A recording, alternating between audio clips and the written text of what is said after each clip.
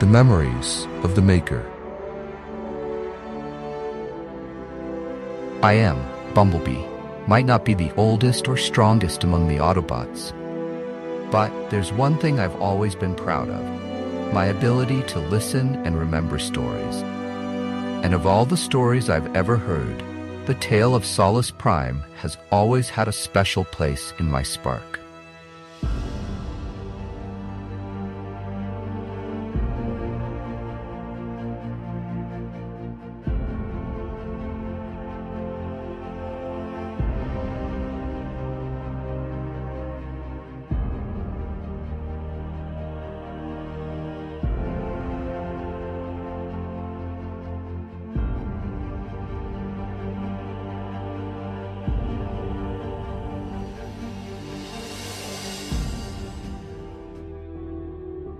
That night, after a long battle against the Decepticons, we gathered around an energon campfire.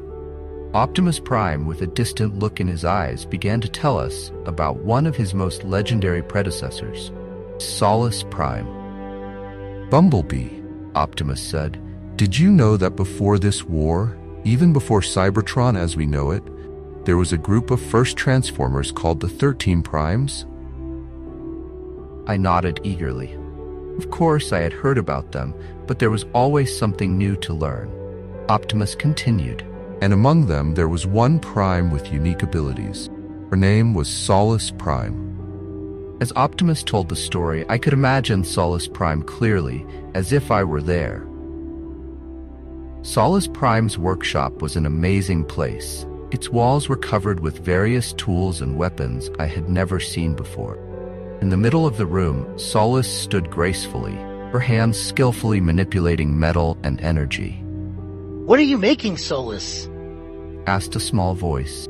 It was Megatronus Prime, always curious about Solus's work. Solus smiled, her blue eyes shining brightly. "I'm trying to create a tool that can repair damage to our sparks," she replied. "Imagine, Megatronus, if we could heal our deepest wounds." Megatronus nodded in awe, but then his expression turned serious. "Solus, I'm worried about Megatronus. He's becoming different." Solus's smile faded slightly. "I know, Megatronus, I feel it too, but I believe there's still good in him." Just then, Megatronus entered the workshop.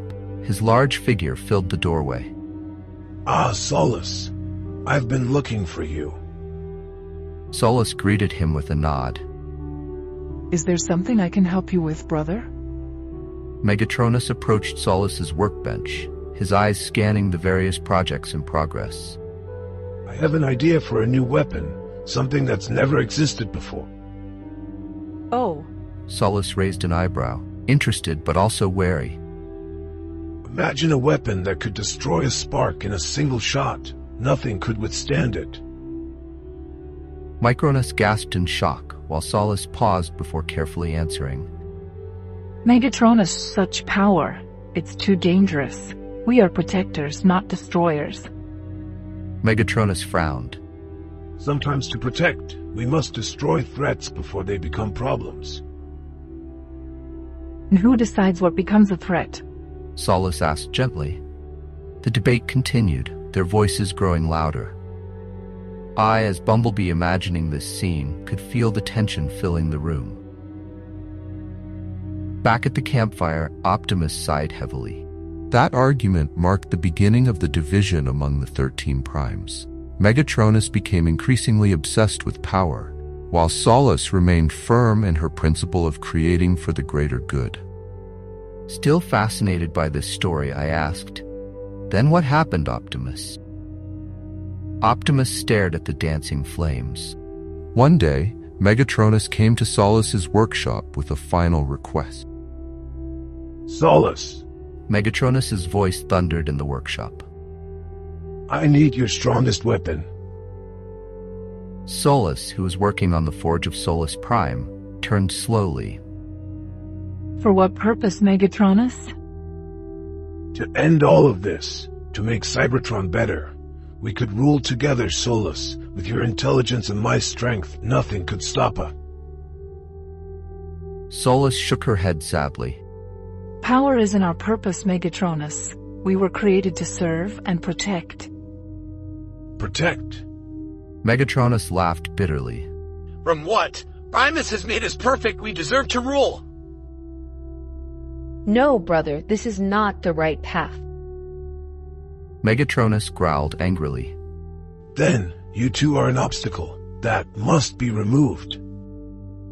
In the blink of an eye, Megatronus attacked. Solus, though strong, wasn't prepared for this sudden assault. A fierce battle erupted in the workshop, tools and weapons flying everywhere. In the final moment, as Megatronus raised his weapon for the last blow, Solus looked at him sadly. I forgive you, brother. She whispered before the light in her eyes dimmed. Energon tears flowed down my cheeks as Optimus finished his story. So, that's how Solus Prime ended? Optimus nodded slowly. Physically, yes. But Solus Prime's legacy lives on in every creation she left behind, and in every Cybertronian who chooses to create rather than destroy. Ratchet, who had been silent until now, finally spoke up. I've always admired Solus Prime. As a medic, I feel connected to her philosophy of repairing and protecting. And as a scout, I added, I'm inspired by her courage to stand firm in her principles, even in the face of threats. Optimus smiled, proud to see how Solus's story still affected us to this day. That's true strength, Bumblebee. Not in weapons or power, but in integrity and love. That night, as I entered recharge mode, I dreamed of a workshop filled with light and a female Prime working with full dedication, creating wonder after wonder. And I promised myself that I would always remember the lesson from Solus Prime, that creation and protection are far more powerful than destruction. In my spark, I knew that as long as there were Cybertronians who remembered and honored Solus Prime's legacy, her light would continue to shine, guiding us through the darkest times in our struggle.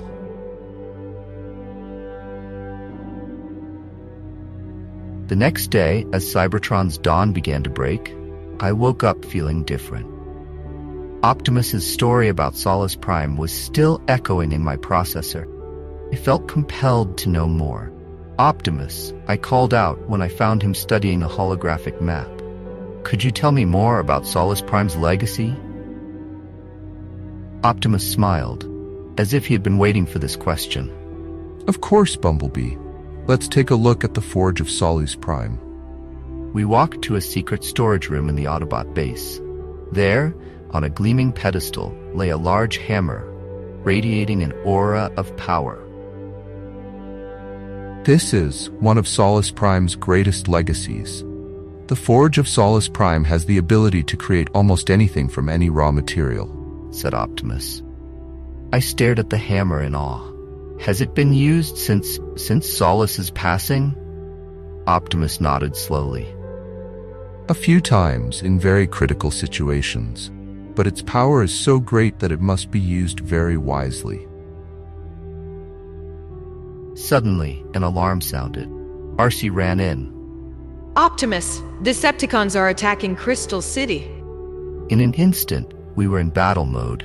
As we rushed to the ground bridge, I couldn't stop thinking about the Forge of Solus Prime and the power of creation it held. In Crystal City, the battle was fierce. Megatron led the attack, his red eyes glowing with hatred. As I dodged shots and returned fire, I remembered the story of Megatronus's fall and how he became the greatest threat to Cybertron. Amidst the chaos, I saw a group of civilian Cybertronians trapped under debris. Without thinking, I rushed towards them, trying to lift the heavy rubble crushing them. Bumblebee, watch out! Arcee yelled.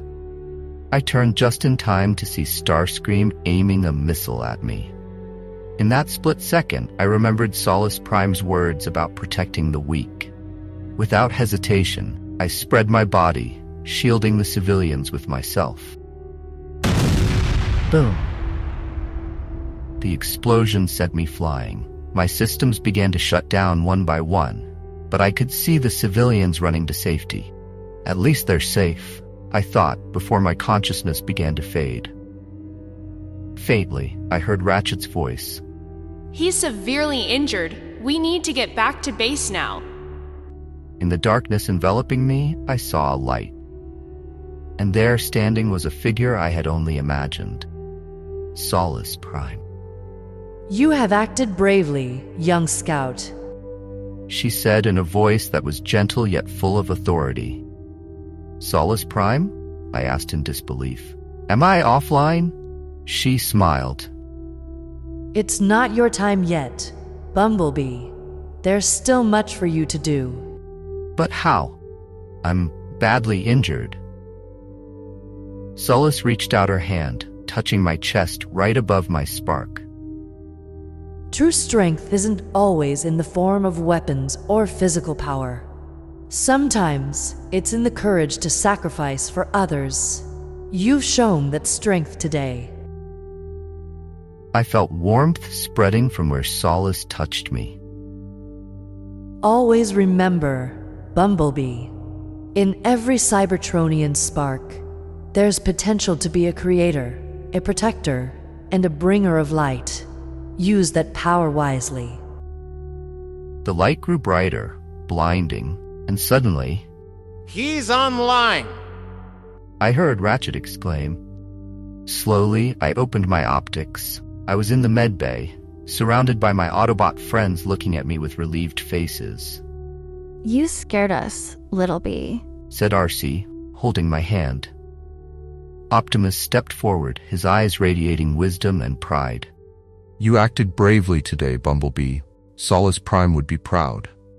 I smiled weakly, remembering my dream. I think she is proud, Optimus. Since that day, I've understood more deeply what it means to be an Autobot and the legacy of the Primes. It's not just about strength or fighting ability, but about the courage to protect, the wisdom to create, and the strength to stick to our principles. And whenever I feel doubtful or afraid, I always remember Solus Prime's gentle touch and her hopeful words. In my spark, I know that as long as we stay true to these values, the legacy of Solus Prime and all the Primes before her will continue to live on, guiding us towards a brighter future for Cybertron and all Cybertronians.